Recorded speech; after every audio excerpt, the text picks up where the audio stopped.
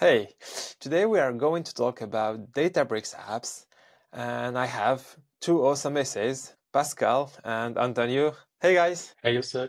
Great to meet you. Hey, Seth. So can you introduce maybe yourself? Let's start first with Pascal. Perfect. Yeah. So thanks for inviting us. My name is Pascal. I'm a solutions architect based in Hamburg in Germany. And yeah, I work with some of our logistics customers here and help them to be successful on Databricks, hopefully. And yeah, I joined Databricks last year, and my background is around cloud infrastructure, web applications. So I'm really excited that we can now also host these types of applications on Databricks. And yeah, happy to talk about this today. And what about you, Antonio? Thank you, Seth. Thank you, Pascal. So my name is Antonio. I'm also a Databricks solutions architect, and I also come from a cloud infrastructure background and worked at AWS before. And I've been in Databricks for a few months now, and Databricks. Amazing. So let's suppose I am completely new to Databricks. Can you define what's a Databricks app and maybe what are an example of use cases where I can benefit from this feature? Yeah, for sure. So maybe in general, I would say Databricks Apps, it's kind of a new way to host web applications in Databricks Apps, focused on, for now, Python-based web applications. And we always talk about these like data and AI applications that you can host in Databricks Apps, which basically means anything where users interact with the data you have in Databricks, like tables or volumes and so on, but also AI models, large language models, and so on. Apps is basically the place where you can build the UI for all of these interactions. Maybe that's the quick summary. That's interesting. And how can I get started quickly with Databricks apps? Do we have any template, and maybe what are the frameworks that are currently supported? So the quickest way to get started is just to go into the Databricks UI, and then when you go to Compute Apps, create an app. There we have a couple of templates integrated into the product, basically, where you can deploy like a simple app that reads data from a data table or a chatbot app. We have some templates that you can use that are built on these popular frameworks like Dash or Streamlit or Gradio. And when you ask about like what frameworks are supported, in principle, we support any like Python-based application that you can build. So it can be one of these full stack frameworks, so to say, like Dash or Streamlit, but it can also be any Python backend that you write, like Fast API or something like that, and then your own HTML front end, React front end. So there's really a lot of like liberty around how you build your app, and we just deploy it for you. And can you maybe show us an example? Yeah, absolutely. So let me just quickly share my screen here. Let me know once you're able to see it. Yeah, Yes. all good. All good. Cool. So now we are in the Databricks workspace console. And if we go here towards the compute section, and then here towards the apps section within compute, then it is just as simple as clicking on create app right here on the right.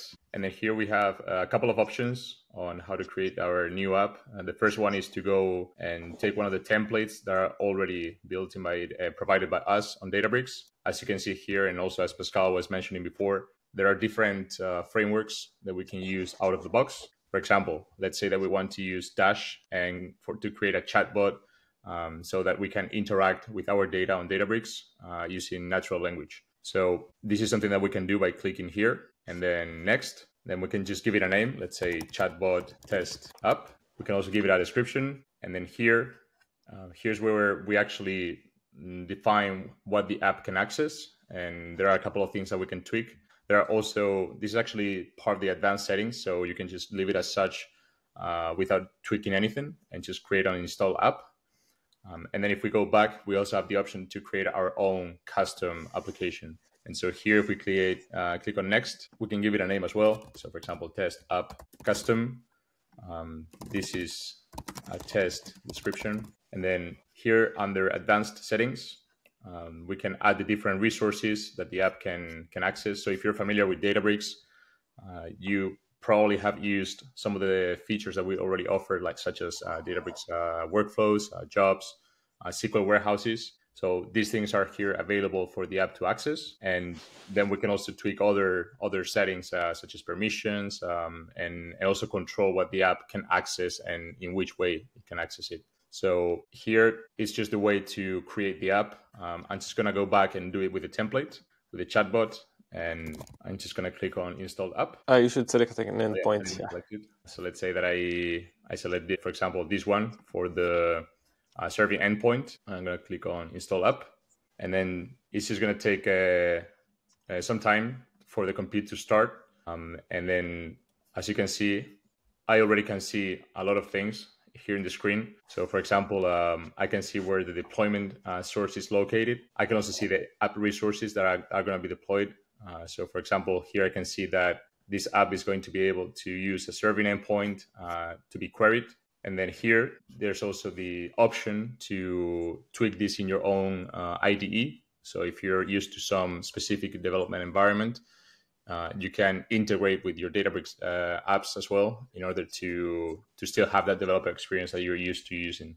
So at the end of the day, it's just as simple as that. Then from here, we can do a lot of things. We can tweak the app. We can also play around with the permissions. But at the end of the day, in order to get started, this is pretty much all you need. I think it's very straightforward. And I think, Pascal, you worked on a cookbook where people can deploy apps quickly. Some very, very good examples. Can you show us what you cooked? Yeah, for sure. So when you start building out your first app, you will have questions like, I don't know, what's the best practice to read from a Delta table? What's the best practice to upload a file or let users upload a file in my app? And for exactly these typical use cases, we built a repository of samples that you can just go to and copy paste code snippets. And you can also try out all of these code snippets. So let me also show this briefly here. So in this case, I have already deployed this Cookbook app. I will show in a second how that works. And once you deploy it, you have like access to a lot of interactive samples for Databricks apps in your own workspace. In principle, you can also run this locally. Of course, you don't have to deploy it to a workspace. You can also run it locally and then connect kind of remotely to the Databricks resources. And here you get like an impression of all of the recipes that we have available. Like I said, reading data from tables, from volumes, invoking models, how to embed a dashboard, how to talk to the Genie API, how to trigger a workflow or a job. We've built a lot of recipes. We're also looking for more ideas, like tell us what you want to see as a sample, or you can even contribute your own in the GitHub repo. And then, for example, if I want to read a table, I can go here to the sample, can select the DB demos warehouse here, where I have authorized my application so that it has the appropriate permissions already. I can select the catalog. Let's just go for samples. And then let's say bakehouse. So this should be in every Databricks workspace. You can just try this out. And then this just shows you how the app can read some data from this sample table. And then if you want to implement this in your own app, you can just go to code snippet. You can copy paste this. And it's kind of a self-contained sample that will work out of the box. And then not to forget the requirements. So you always have to give out some permissions because everything your app does goes through Unity catalog permissions, right? That's why you have to give your app permissions on the table. You have to give it permissions on the SQL warehouse. That's what we explain also here in this requirements section. And yeah, all kinds of other examples. Upload a file would work as you would imagine. Invoke in a model. Let's try our new Claude models here, maybe. We can select a lamp. We can tweak like the temperature here as an example. And then we can just ask, what is Databricks, for example? And then we have here some very simple code that just gets a response from the LLM. And yeah, these cloud models should now be available in most Databricks workspaces as pay-per-token models. So you can get these types of responses here. And here the same, you can copy the code snippet and look at the requirements and just get started really quickly. And so this is the interactive Databricks Apps Cookbook. That's one part of the story. If you don't want to deploy the cookbook yourself, we also have a website. If you just go to apps-cookbook.dev, you can also look at all of the samples, for example, for Streamlit, on a static website, basically. So you don't have to deploy them if you don't want to. That's where we're also starting now to build like a repository of best practices for developing with Databricks apps, for example, how to deploy them efficiently and so on. So yeah, so looking for information around Databricks apps, a good place to start is besides our docs is apps-cookbook.dev. Maybe also to show how to install it. So if you want to try this out, you can, or if you go into the website and you go on GitHub here, you will get to our repository, Databricks Apps Cookbook. And then you can just copy this repository URL. And in your Databricks workspace, you can import this as a Git folder. So just put in the URL, and we will get the latest version of the code from Git. And then let me show you what it looks like. You will just have it here as the cookbook as a Git folder. And then when you have created a app resource, you can just pick that folder here when you click on deploy, and then the cookbook will deploy automatically. So just pick the Streamlit or Dash sample, and then it will start a deployment. It's that easy. So that's the cookbook in a nutshell. I love it. Like it makes things way easier because you can select every component, copy the code, and then build your app brick by brick. So it's really cool. I mean, especially for those who never used like Streamlit or Dash or any of those frameworks, they can build their app quickly. They can just trigger a workflow that's gonna compute the KPI, then query those KPI, then maybe put them in a Genie or a dashboard, and everything can be done, let's say, easily. So you wanna gonna find the links on the description of this video, and also make sure if you have time to contribute to the repo and maybe suggest your ideas. Everything is good. Anything else to add, Pascal, Antonio? I would say we're totally open to your feedback. Let us know what kind of samples for apps you're looking for, what guides do you need, kind of blog posts that you're looking for. All of these questions, you can put them here in the comments, or you can reach out to us directly.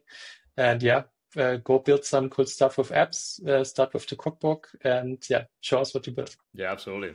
Perfect. So, just following up on that, Pascal, I'm also very excited to see how customers and users are going to take this to the next level, and also to see how we can bridge that gap between the technical and the non-technical, and even for those more technical users, how you can use these apps and this cookbook to enable those use cases that really require that next level customization on the data consumption layer. So really excited for that, and thank you, Joseph, for giving us the opportunity to showcase it. Perfect. Thank you guys for your hard work, and see you soon. Absolutely. Perfect. Thanks a lot. Thank you.